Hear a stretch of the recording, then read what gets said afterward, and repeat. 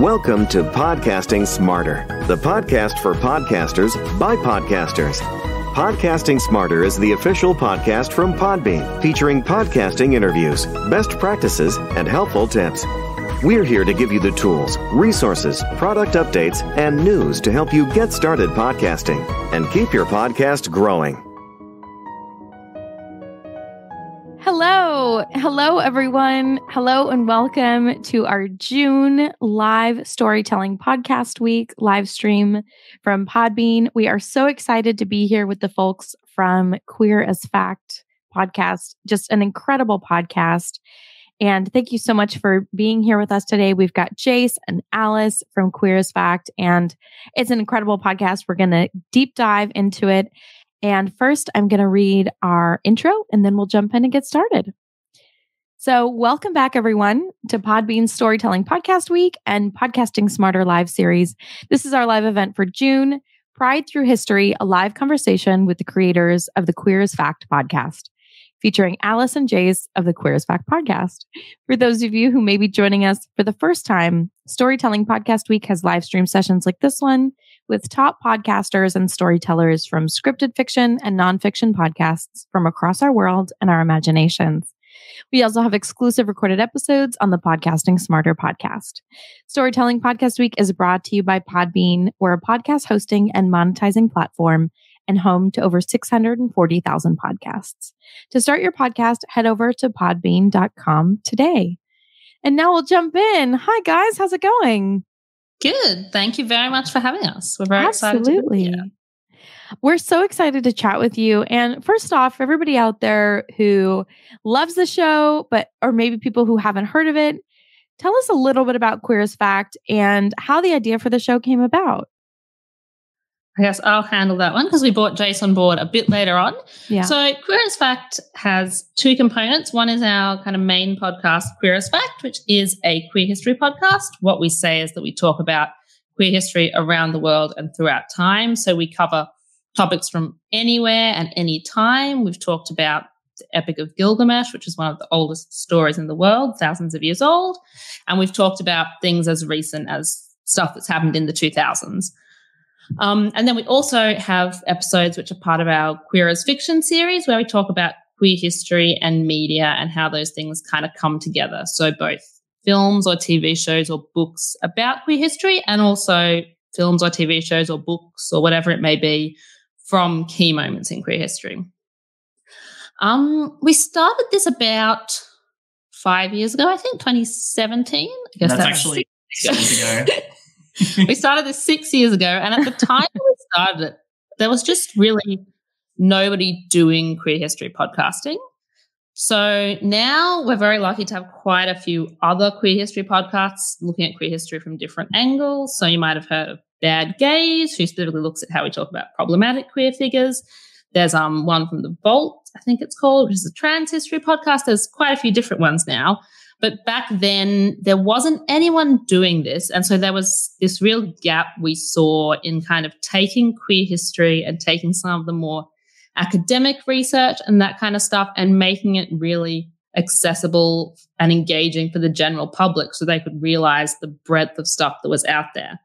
So we just kind of began with that idea that we wanted to make queer history more accessible and make it really sort of fun and engaging and something that people could really easily get into. And from there, we created the podcast.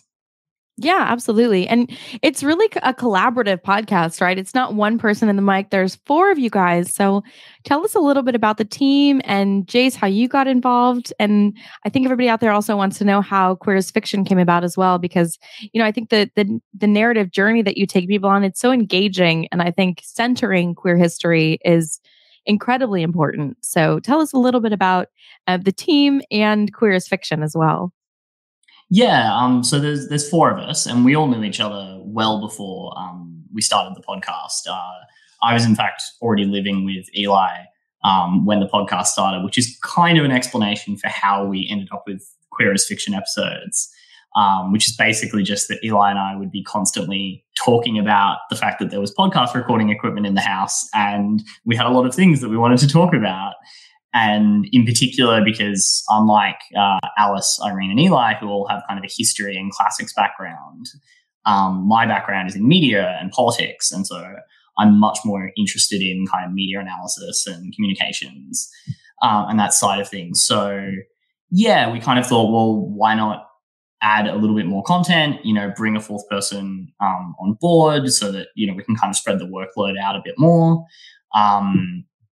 And then, so it was, I think, about 9 or 10 months after the start of the podcast when I joined in to, I think, edit a couple of episodes and I maybe sat in on as an audience member on one. Yeah, probably as a way of kind of easing you into what we did. Yeah. Yeah. And then, started doing the queerist fiction episodes. But yeah, so I think there was a lot of just sort of being for queer people who, hung out together a lot and would have a lot of conversations and would read interesting Wikipedia articles or read, read little tidbits or posts on Tumblr that would sort of mention something. And it's like, is that true? Like, what is going on there? And then sort of going and deep diving into that and, trying to bring across something with a bit more thorough, rigorous, well-researched basis to it. Yeah, absolutely. And I think it's something where, a lot of the time queer history is a footnote, right? And so taking that footnote and, filling that out, fleshing out the reality of the history is such an important aspect. And I think on the queer as fiction side, it's really one of those life imitates art, imitates life kind of situations as well. So yeah, it's just a fantastic show. And can you both share some insights? I think, Jace, you kind of touched on this of, you guys all being friends and finding things that were of interest. But can you guys talk about the process of researching the topics and episodes for the show? Because, there's so much research that goes into it. Yeah, I think it really varies episode to episode because depending on what kind of queer history you're doing, you could be looking at books or we could be looking at, going on YouTube and looking for interviews, looking at newspaper articles. It could be anything. If people want a really, thorough step-by-step process, I'll be honest, I start at Wikipedia. No, before that, we have a list of suggestions that our listeners have been sending in for years and years, and there's hundreds of suggestions on that list. So I'll generally go to that list and think, what do I want to talk about? Maybe I want to focus on a particular country or a particular theme like lesbian history or trans history, two-spirit history, whatever it might be. And I'll kind of go through that list and find someone who fits into that category. And then I'll go to Wikipedia and find out, what are the main books on that topic? What are the main biographies or whatever it may be that are referenced on that? And then it's just a lot of reading and note-taking, thousands and thousands of words of note-taking and hours of reading books.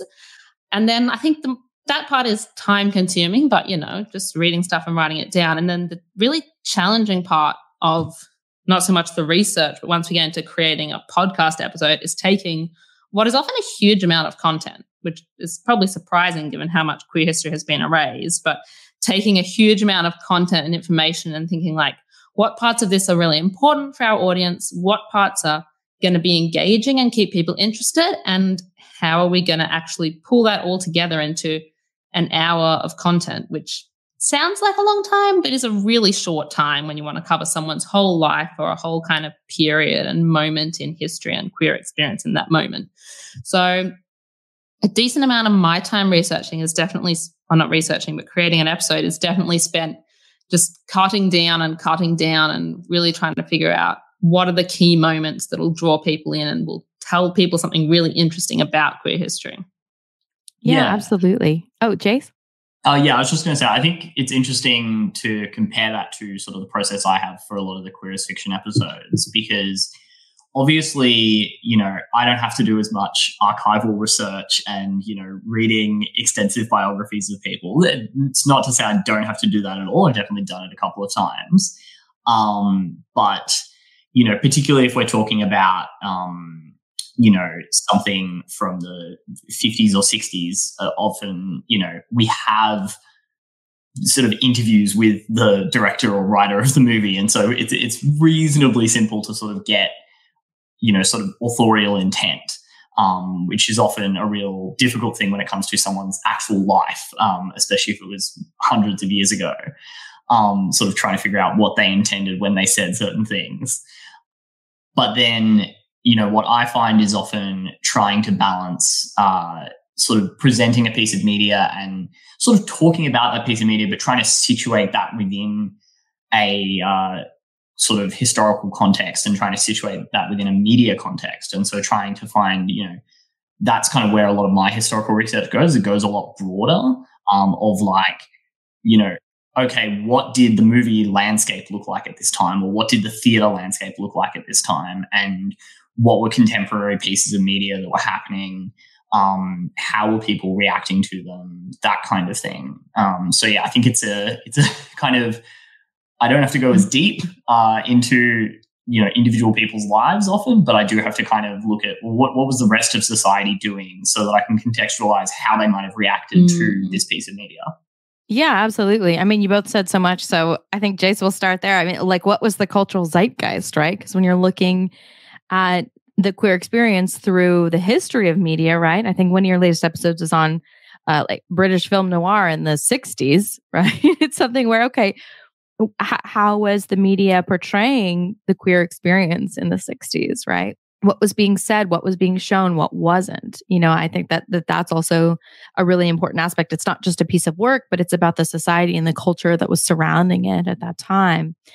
And Alice, you said so much in terms of what goes into making an episode. So for everybody out there who listens to the podcast, loves podcasts, or who has a podcast, I think it's really important to understand Wikipedia, right? It isn't verified, but it can be your friend. There's resources there. And I think, we're all guilty of that. It's definitely something where, if you Google something or you think, oh, I wonder about that historical figure. I wonder about Isadora Duncan. I wonder about the history of, queer piracy, whatever it is. It's something where, you start on Wikipedia, but they'll have references listed, and then that'll take you down a rabbit hole of verified information and things that have gone to publication. And so, there's definitely ways to go about it in a legitimate way through Wikipedia. So I think that's really interesting. And just the way you mentioned also pulling things out, right? An hour isn't that long, especially when you're discussing things and you're excited and you want to create that narrative thread. I think it's something that, it's important to understand. And we talk about this all the time at Podbean, just being focused on the listener experience, right? And making sure that it's listener forward. Hey, maybe this happened. This was part of the narrative, but is it pivotal? Will it fit into the episode? Does it fit into the arc of the narrative that we're telling about this person or the subject? So I think that's a really important aspect as well, because I think maybe everybody these days is kind of guilty of going down a rabbit hole, right? A historical rabbit hole or a Wikipedia rabbit hole or a media rabbit hole. I think whether it's via TikTok or social media or Wikipedia, and finding, one thing leads to another and kind of just going down following that path. And, on the internet, a lot of things aren't verified, but just, seeing where it leads you. I think there is so much extraneous information. It's really easy to get sidetracked. And so I think in terms of creating the episode, it must be sometimes a little bit of a challenge to kind of think, okay, what am I leaving on the cutting room floor? So. Yeah. I was just going to say, in terms of the audience experience stuff, I mean, that's one of the things with the structure of how our podcast works is, we'll have one person who's gone away and done the research, and then we'll have, 1 to 2 other people sitting there who haven't done the research and maybe heard of this person, or, if it's a movie, obviously I get them to watch the movie because it'd be weird if they hadn't. But what we're trying to do with that is reflect the way that a listener will hear something and maybe be like, oh, hang on, stop, expand on that more. And, that's kind of our role when we're not hosting episodes directly, when we haven't done the research ourselves, is to sort of be that audience surrogate and to try and, represent the audience's curiosity for little tidbits that will come up in the episode that the researcher might be like, oh, okay, I've got so much information in front of me that it's hard for me to see what is interesting, because it's hard to see, like you're missing the forest for the trees kind of thing. Yeah, absolutely. And I think that's what's so great about the group of you guys, and that the listener can, go along on the journey with whoever is also recording but hasn't been the main researcher of the episode, right? It's definitely something where you're along for the ride. And I want to ask you both, what have some of your favorite episodes been of the show to record, and why? It's interesting that you said favorite to record, because I feel like favorites to like research and favorite overall is let's different. Do both. Well, the one that came to mind was one that I thought that was a favorite to research, but favorite, maybe not favorite to record. Not that it was bad. I recently did one on women's sexuality in ancient Rome, and I really enjoyed doing that because, so I studied classics at uni. I learned Latin and I learned all about ancient Rome and everything, and it was through not even that much fault of my teachers, just through the fault of the field over years and years and years. It was very male focused.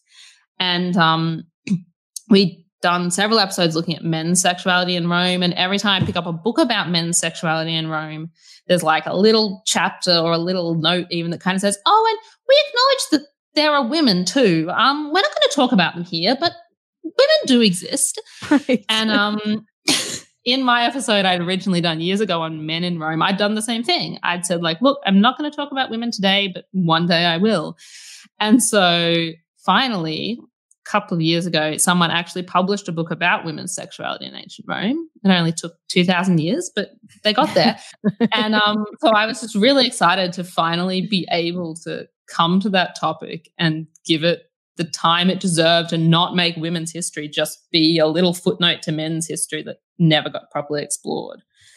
So that was a favorite of mine in terms of research. I think there are some that are also just very fun to record. Like some people's stories, either that is kind of, absurd or joyful or really uplifting. I think one episode that a lot of our listeners really connected with and tell us they go back to and listen, and that we also enjoyed recording, was the life of, trying to think how to pronounce her name before I say this. It's a long time ago.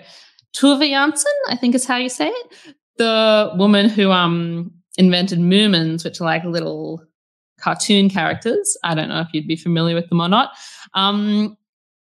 And like she just invented these really cute little characters. She used them to write children's books. She used them to draw. She was alive during World War II. She used them to draw anti-fascist cartoons. She lived on this little island with her girlfriend. They had a little cabin on this island together. And like something like that, where it's just such a wholesome, positive, uplifting story. Those ones are really, really a joy to record. Yeah, absolutely. And I can, you can definitely tell why people go back and listen to them, to that, to hear that heartwarming and wholesome side of things where there is a happily ever after and, you're on an island drawing cartoons. Yeah, I think especially because people like so often, especially if people are just coming out, they assume, and hearing what's in the news and everything about like trans rights and that kind of thing, they just assume that queer experience has been so negative and will inevitably to some degree be negative. And it's really good to be able to counter that and show examples where queer people have just had good lives. Yeah, absolutely. Absolutely. Jace, do you have any favorite episodes? I think for me, there's a pretty clear favorite, which was the Wonder Woman episode, which was kind of the first episode I did that required a bit more kind of historical research. And I kind of, stretched to the limit of my historical abilities, which I've kind of since gone on and done the like Gawain and the Green Knight episode, which was, hundreds of years ago, and so required me to look at Middle Ages historical texts and that kind of thing. But the Wonder Woman episode, where we looked at both the lives of the creators of Wonder Woman, and also the sort of original run of Wonder Woman comics from the early 1940s, was super fun for me because it was something where I watched a YouTube video which mentioned this when the first Gal Gadot Wonder Woman movie came out in 2014 or whatever. Yeah, a while ago. that was like, oh yeah, just casually as an aside mentioned, oh yeah, so the creator of these comics was like a polyamorous, bisexual, kinky person who like yeah. And I was like, what? Yeah. Excuse me? Right. And then you see, you know, it's the same, like you see those like out of context comic panels in like Tumblr posts and stuff where it's like, oh, that's a little weird. And, you know, sometimes it's just, you know, old Batman comics where he's like, I need Dick, and it's because Dick Grayson is the name of Robin.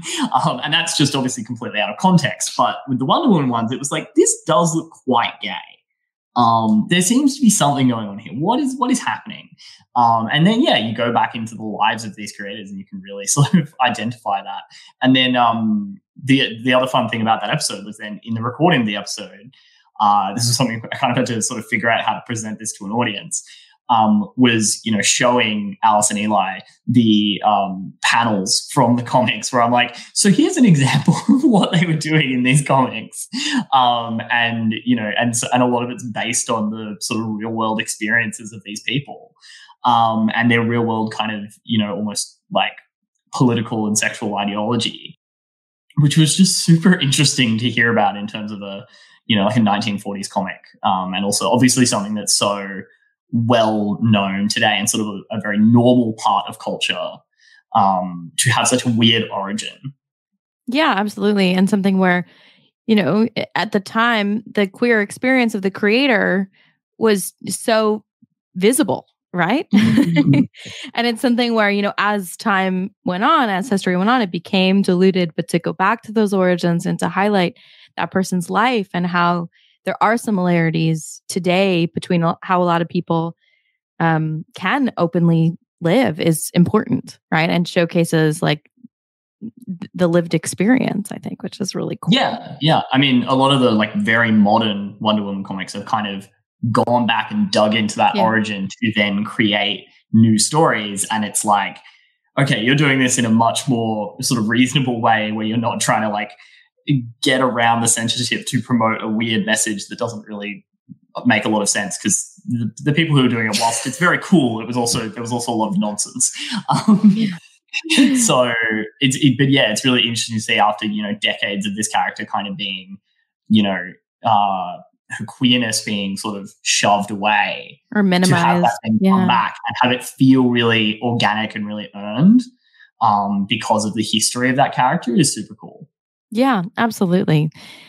Absolutely. And I want to kind of ask you both next, you know, because there is this, it's such a fun show, right? You've done all this research, you're diving deep, first Wikipedia, but then, you know, the real research and reading all the books.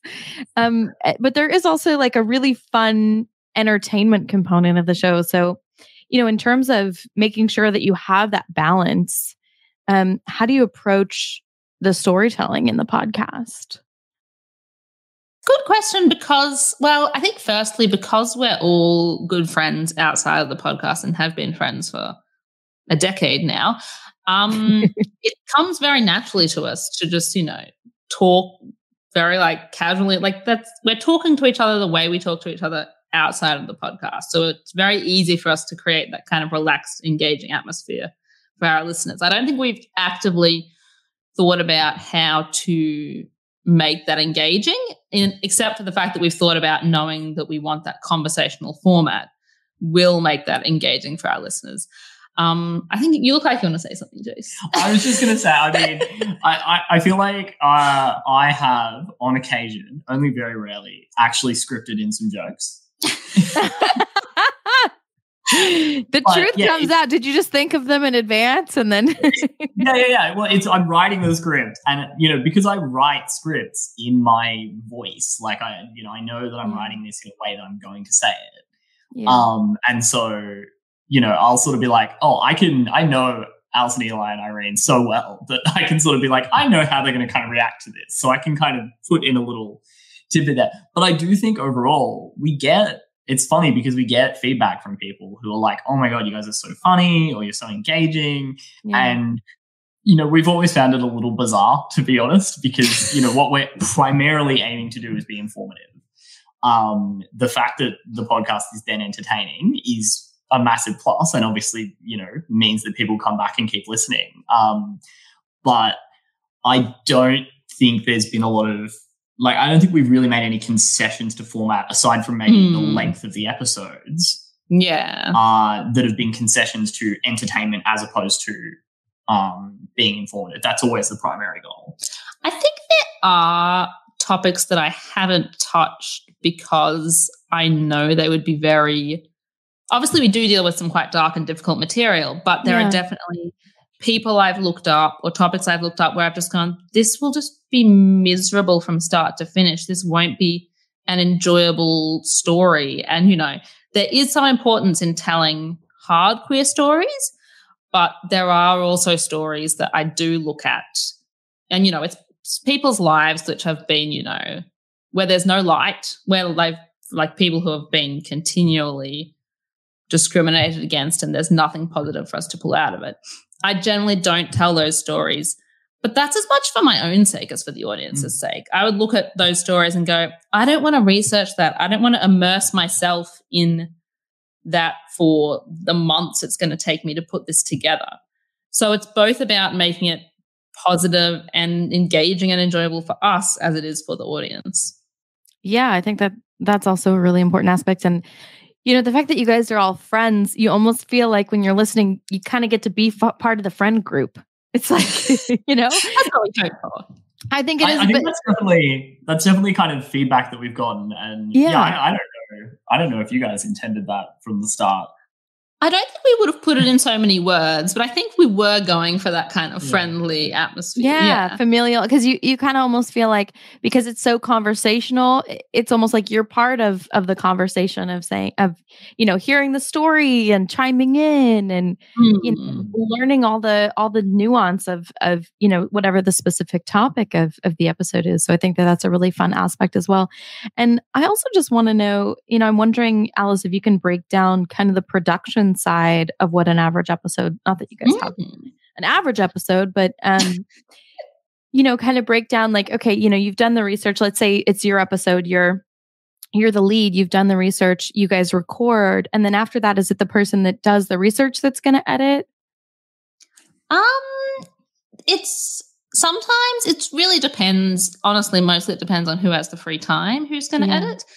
So we do definitely, you know, try to do a schedule. And for example, we said, like, you know, Jace will generally edit our media episodes, but it's pretty ad hoc. I do sometimes personally step in and go, no, I want to edit the episode that I presented. And it's usually when I want to fact check myself. If I've said something off the top of my head where I go, oh, I think I read this in a book. Yeah, this happened. And I think I'll say it with confidence in the moment and I'll just delete it afterwards if it's not true. But yeah, the editing is definitely quite a process, more of a process than we thought it would be when we started. It's quite time consuming, but we do generally, so our episodes are, say, about an hour long, and we would generally record for 2 hours. So we're cutting a lot of content. We're really tightening it up to make it really engaging and interesting for the audience. Also, you know, to make sure all the information is correct, to make sure it all stays on topic and it flows well. So yeah, it is quite a tightly edited podcast, and there's quite a lot of work involved in that side of it, as well as the research and the presentation side of it. Yeah, absolutely. And you guys have a pretty dedicated audience. And like you said, the podcast has been going since 2017. So it's been around for a few years. You know, how did you guys initially build your audience? Because it's something where, like you were saying, even just episode topics, you guys have a list of hundreds of topics that the audiences and listeners have sent in. So have you guys employed any strategy in terms of building your audience? I think we fluctuate between just doing whatever and hoping it sticks and employing strategies. A lot of that depends on the amount of time we have at our disposal, because we're all working and studying, doing various things as well. So when we have more free time, we will kind of strategize, and that often is strategizing around either our social media. So in terms of things like Pride, making sure we haven't done it this June because we're busy, but previous Junes, you know, having daily posts that are really like hyping up our episode topics and tying it into Pride, and also trying to tie episodes into things that may be happening at the time, whether that's a film that's coming out or an anniversary, if it's, you know, 200 years since somebody was born or was trying to do the maths frantically in my head. It was an anniversary of Stonewall a few years ago. Yeah. Can't think of anniversary. So yeah, tying in with things like that, that's definitely a way in which we try to kind of reach an audience that doesn't already know about us, but may be interested in something that's happening at the time in the kind of queer zeitgeist. Yeah, absolutely. And, in terms of, because the podcast has been around for quite a few years, and podcasting, when you get to that point where you've produced the show and you've, been recording episodes for years upon years, sometimes things pop up where you're like, oh, I didn't know that would be part of my podcasting journey. So have you guys encountered any challenges in terms of creating the podcast, maybe pod fade or burnout, or, it doesn't sound like there's a shortage of topics ever, but do you ever feel like, in terms of maybe wanting to incorporate different themes, I'm just wondering if there's been any challenges or even just surprises in terms of the journey of making the show.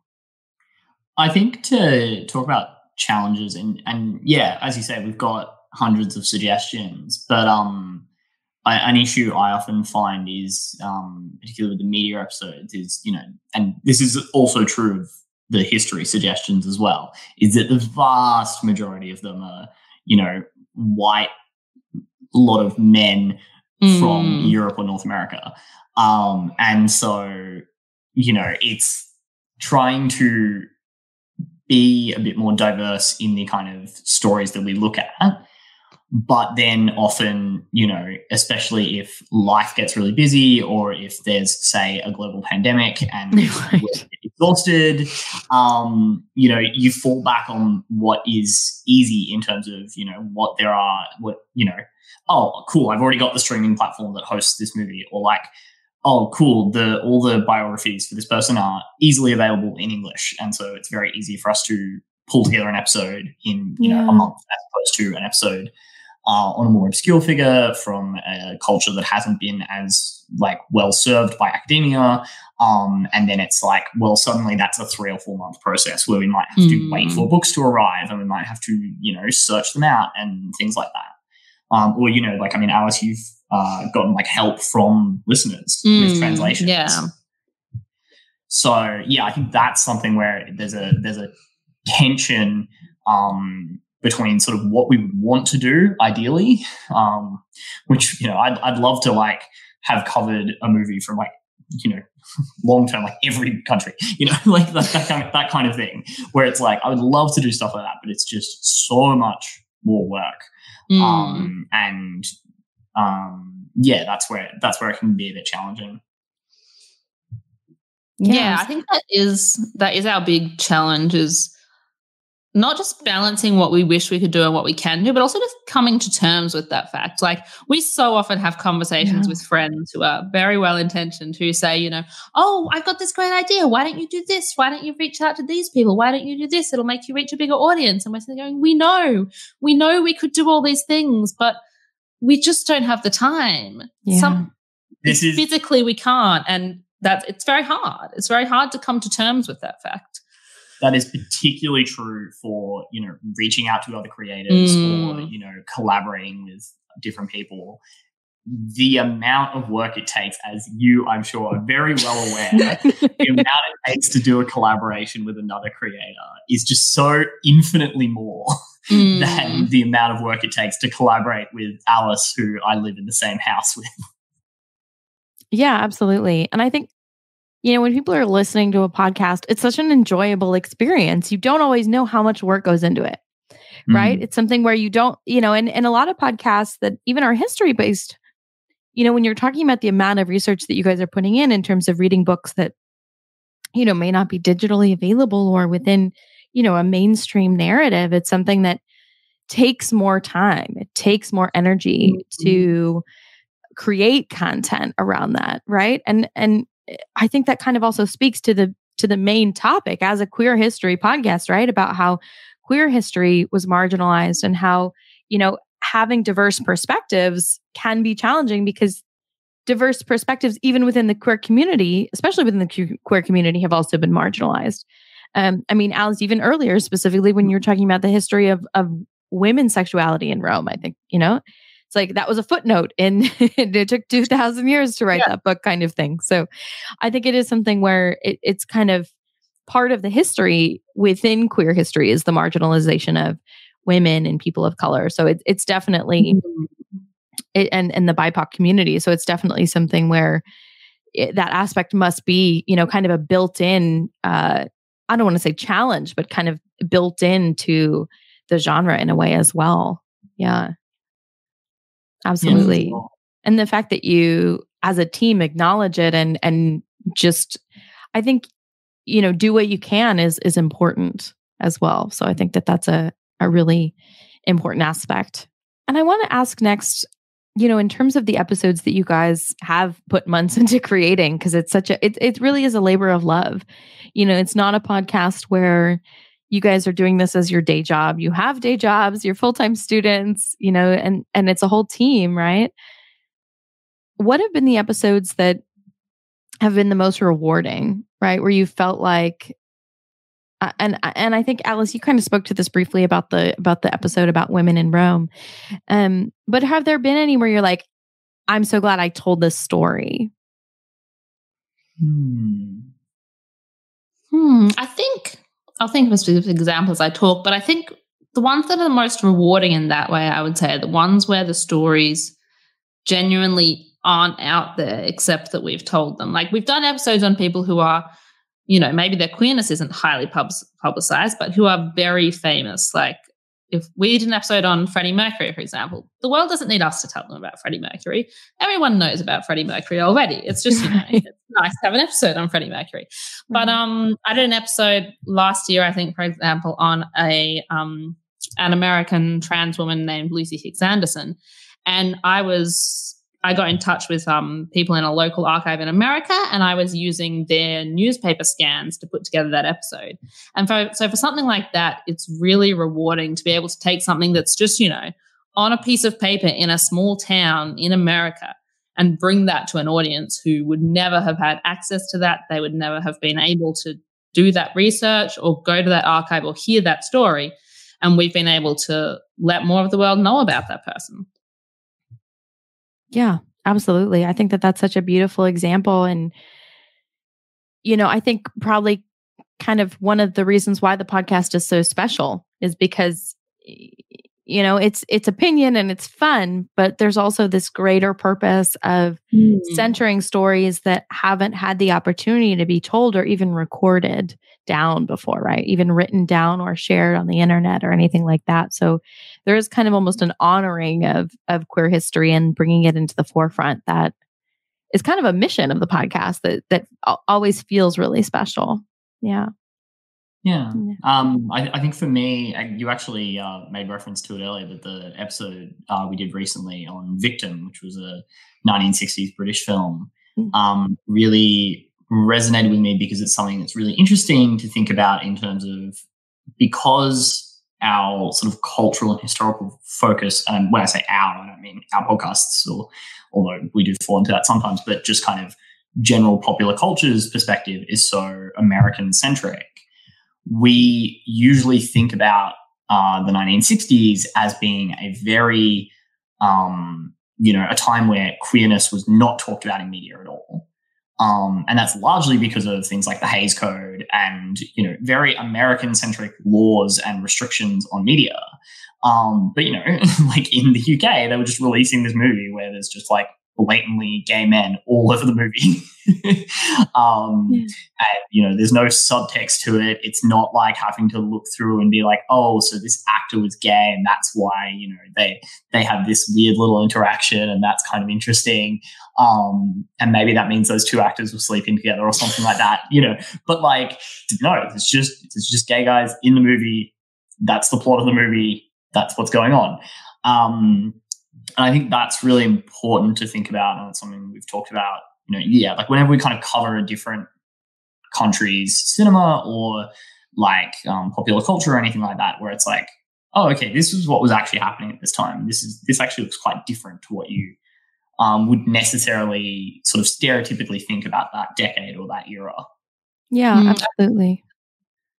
I think there is a tendency, just coming off what you just said, Jace, there is a tendency for us, for people in general, to assume that there's been this really linear progression in queer history from, we were all very oppressed and it was horrible and nobody was allowed to talk about being gay, to this better time we're in now where things are good. And it's, kind of good, not that good.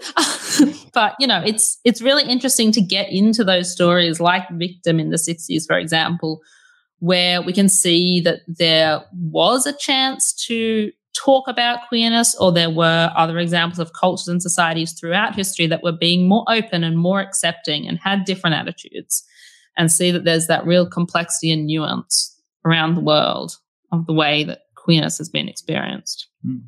Yeah, absolutely. And you guys are based in Australia. So for everybody out there, I don't know if we mentioned that yet. You're in Melbourne, Australia.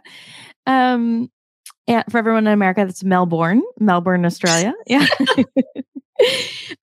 But you really do have a global audience. So it's a show where, and a lot of the stories are from the US, but a lot aren't, right? And I think it's interesting that you guys bring that global perspective. Even though you're still in a Western country, you're able to kind of pull examples from different countries and even in the same time period, like you're saying, with the Hays Code and everything in the US in the 60s, how, everything was so secretive, but that wasn't the global experience. And I think that's a really important aspect, especially, in terms of representation. I think that's huge, right? Because it's not something where there was no representation up until a certain point. It's very nuanced and it's subjective, right? To the country and the culture and the decade and, a lot of other factors, right? Like gender or race that can also, affect how safe people were to express themselves and their authentic selves at the time. But I want to kind of center also on the fact that you guys are in Australia and, the show's pretty global. You have a lot of listeners. So I want to talk a little bit about your listener base, because it seems like it's a real community that you guys have built in terms of the show. So Irene, can you share a little bit about kind of the feedback you guys have gotten from the community and how you guys engage with your listenership? I think engaging with our listenership is definitely one of those things that we would love to do more of if we had more time, because the feedback that we do get is so lovely and so positive. Especially, I think my favorite kind of feedback is we get emails from people that say, I've been listening to your podcast for 5 years. I've been listening from the start. And we sort of step back and go, that's so long ago. That's such a journey we've been on. And it's crazy to think that somebody, somewhere on the other side of the world has actually been on that journey with us the whole time. And they'll often tell us, about how listening to our podcast has been alongside them through coming out or through different relationships or different, jobs or experiences they've had, how it's kind of been a constant and a comfort for them through all different things in their life. And that's just such an amazing thing to hear. Yeah, absolutely. Yeah. Jace? I think, also, things like we have a PO box and people send us physical letters and, we've sent back letters to people. We have one listener in Canada that we just exchange recipes with. They send us Canadian recipes. We send them Australian recipes. It's got nothing to do with queer history. What are the recipes? Any highlights? I always struggle to think of Australian recipes, so I don't feel like we have that many. Banoffee pie, is that Australian? We definitely have banoffee here. I didn't know it was Australian. Americans, I don't think have it. I'm not sure about Canadians. So if you're watching live, let us know. Lamingtons, the cake. Lamingtons. Yeah, we've done lamingtons. Anzac biscuits, also very good. Mm-hmm. Yeah.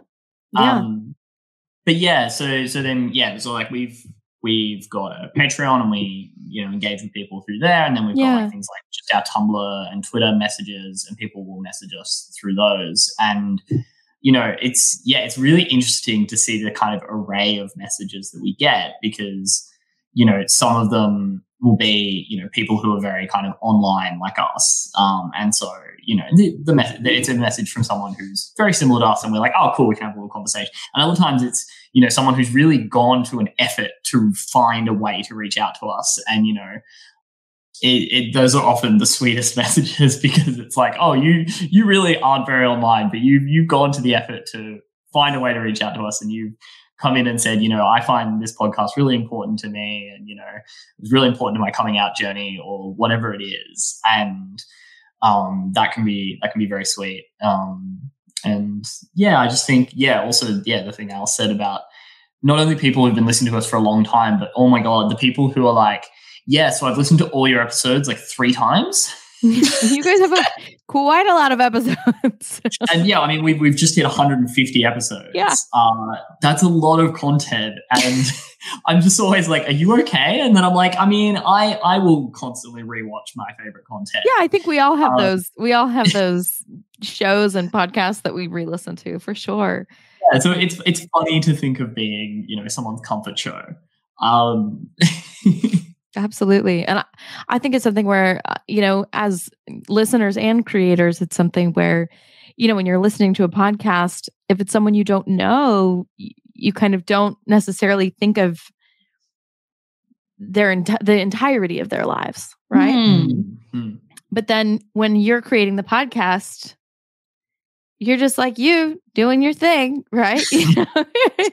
You've got like the Fab Four kind of going on. And then it's like, I think when people find the show, there's an aspect of, and this applies to really any podcast that as a listener, we find and we like, there's so much about that person, or you feel, there's a perceived emotional connection with what they've created. And it can be really nice to hear that feedback, to know that you're on the right track or that your work is appreciated. And it means something to people. I think that's really important, especially for Queer as Fact.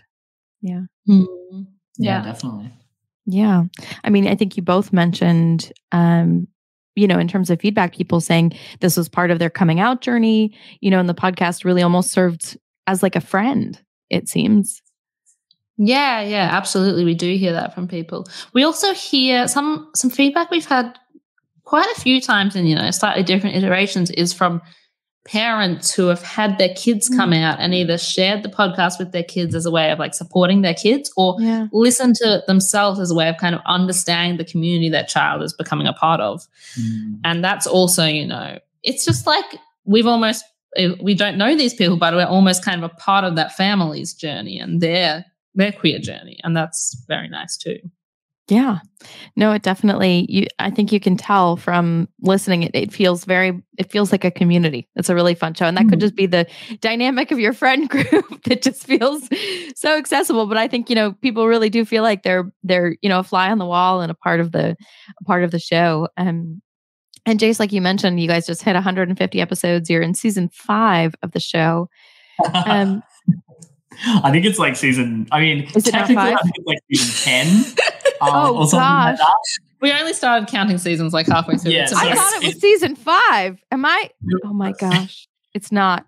Technically, what it is it's 150 episodes. The first, I think, around 50 episodes were not seasoned because it was literally just, got it. All right. Putting out an episode every 2 weeks. And this is something, in terms of advice for other podcasters. Consistency. Not schedule in breaks. Consistency, but give yourself a break. We didn't give ourselves a break for over a year, and that was madness. Yeah, it was just that every is madness. In perpetuity. And so that's where, we started to have seasons when we started to be like, okay, we're going to do an episode every 2 weeks for 5 months and then take a month off. Yeah. And, we've just recently changed our schedule again. And so the seasons kind of like get a bit more. Okay, thank you. Because I didn't get that wrong. Thank you very much. But it's definitely something where I think, and we talk about this just briefly. I'll touch on this, with all the podcasters at Podbean, it seems to be a real juxtaposition of both, right? You want your audience to know when your show's coming out, what day of the week, what time, and to have that consistency. And as a podcaster, you are a human being. So, you need to take breaks, and whatever works for you is also going to be part of the formula that works for your show that your audience resonates with. So it's important to give yourself that grace as well. I think we often find at this point really that like often we put out new episodes and obviously they, do better than, the older episodes because they're new and we've got a core listener base that will listen to every new episode that gets put out. But also what we often find is anytime we get new listeners, we're so grateful. We can literally notice when like a tweet gets like retweeted and 10 people like it. Because even if like 5 of those people go and listen to every episode in our archive, there's like 750 downloads, right? Like it's like a noticeable bump because of like 5 people from someone's friends list finding the podcast. And that's just so wild to think about now. I think that's, kind of the advantage of having been doing this for so long. And also just, because our episodes are on historical figures or on films and TV shows and books or whatever, where people might organically find them. And, they might be researching this person. So, there's a podcast episode on that. And that's a really, really rewarding to see. It's like, okay, people are still seeking information out on this person, still finding our content and, constantly being like, I just found you through this episode. That's a really common thing we see with our like reviews and feedback is I found you through your episode on X. Freddie Mercury led the way, right? I think that's so important, right? Your content's evergreen. So if there's an episode that somebody finds years from now, right, they'll be able to find the whole catalog and those episodes are all still relevant. They're from history. You guys have done the research. And I think we've all found podcasts that way, right? A random episode will just guide you into like a cache, right? like a pirate, treasure cache of just, I found this podcast. It's like, when you discover a series and it's like bingeable, it's so exciting because not only are you enjoying the moment, but you're enjoying the future moments at the same time. It's funny because there's also a bit of a flip side to that. If somebody, sends us a review or a message or whatever and says, I found your podcast through such and such an episode and that episode is from 2017. Part of me is like, oh no, don't listen to that. That was so long ago. We didn't know how to do anything. It'll sound bad. The research will be worse. Will be more awkward like on it. If you ask, and we talk about this all the time at Podbean, if you ask any podcaster to go back and listen to their first episode, they will be like, you cannot pay me enough money. You can't. Absolutely not. It's definitely, it's a common thing. Yeah. Yeah. Some of the very few negative comments that we've gotten, it'll be like, the audio is just awful. And we're like, we don't disagree. Right. The audio was bad. But listen to our latest episode. How do you like us now? Right. Yeah. Yeah. When we didn't have a mic each, it was one mic that we were sharing. And also we were recording under a kitchen table with a blanket down the sides, Yeah, but I think also what's great, being so far into the show is that your audience has grown with the show, like you mentioned. So it's something where, and a lot of podcasts have expressed this, that the listener is along for the ride, right? They're kind of there with you under the kitchen table at the very beginning. And they're still with you now. And I think for everybody out there who finds the earlier episodes, that content really stands for itself. So even though it's not something that you as creators want to listen to, it definitely still has a lot of value. That's good. Yeah. Well, it's been such a pleasure, hearing about the show and what goes into it and the community that you guys have built. Looking ahead, is there anything that listeners and the audience here can look forward to in terms of what's coming up for Queer as Fact and Queer as Fiction? Well, I guess our next 2 episodes, yours, you were involved in an episode that's coming out next, and then it'll be my episode after that. So do you want to talk about yours first? Yeah, so our next episode, I'd just forgotten about it because we recorded it. It's done in my mind, but it's not out yet. We've just done an interview with Danielle Scrimshaw, who is an Australian queer historian, and she's just written a book on the history of queer women in Australia. And similarly to the history of queer women in ancient Rome, it's never been done. There's never been a book about queer women's history in Australia until this year. So that was really exciting to get to talk to her and look at this topic that's been really neglected. And her book's split up chapter by chapter, going through and telling the story of different queer women throughout Australian history. So that's our episode that's coming out in a couple of days, is an interview with her looking at that. So actually, by the time, what day is it today? It'll be out, I think, by the time it's out. It's out. Yeah, you can listen now. Yeah, right now. It's already up. And then July 1st, we'll have out my episode, which is going to be on A League of Their Own, the queer baseball show. Yeah. But also looking at the historical context of women's baseball in the US and sort of the queer story, the real life queer stories that the show was then based upon. Yeah. Is it on the new Amazon series? Yeah. Okay. So new Amazon series. We are gonna briefly talk about the movie, although the movie's not very queer, so there's not going to be as much to talk about there. I've definitely looking as a preview, been looking a lot into the history, and being like, oh, okay, this is a lot more both easily accessible. I think partly because a lot of people did the research for articles when the show came out. Yeah. But also because, this isn't super old history, like especially because when you're talking about sports people, in the 50s, in the like 40s and 50s. Yeah. It's, they were probably 20 to 30 for the most part. And it's like, well, so a lot of them were alive well into the 2000s. Yeah. And so, we often have things like obituaries and, things like that will talk about their lives and talk about their partners and their relationships, and interviews that have been done, because, they kind of survived long enough for queer rights activists and historians and journalists to sort of go digging and find information about these people. So that's been really, really fun, and I'm really looking forward to that episode.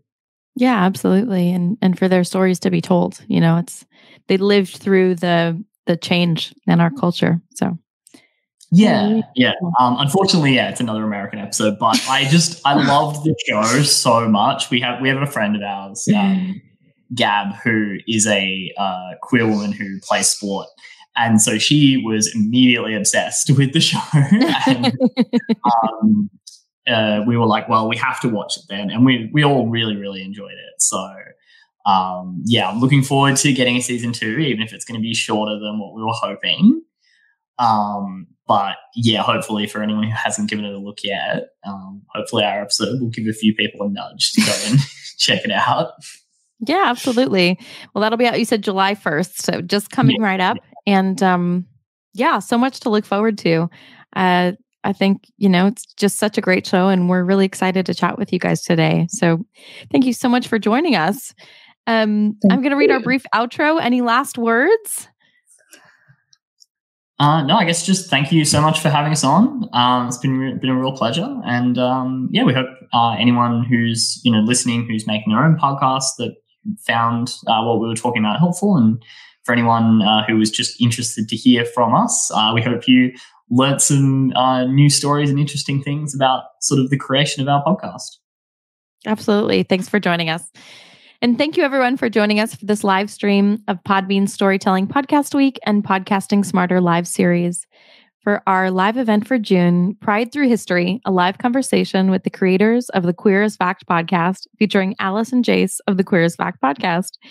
For those of you who may be joining us for the first time, Storytelling Podcast Week has live stream sessions like this one with top podcasters and storytellers from scripted fiction and nonfiction podcasts from across our world and our imaginations. If you joined late or want to have another listen to this amazing conversation, you can replay this live stream on Podbean's YouTube channel and on our Podcasting Smarter podcast. We're brought to you by Podbean. We're a podcast hosting and monetizing platform and home to over 640,000 podcasts. To start your podcast, head over to podbean.com today. Thank you so much for joining us. Thank you so much, Alice and Jas, and stay tuned for our next live event in August. July. Oh, thanks, everybody. Bye. Thanks for joining us for this replay of our live event episode. If you have any questions about podcasting and want to get in touch with the Podbean team, reach out to us at podcastingsmarter@podbean.com. Happy podcasting.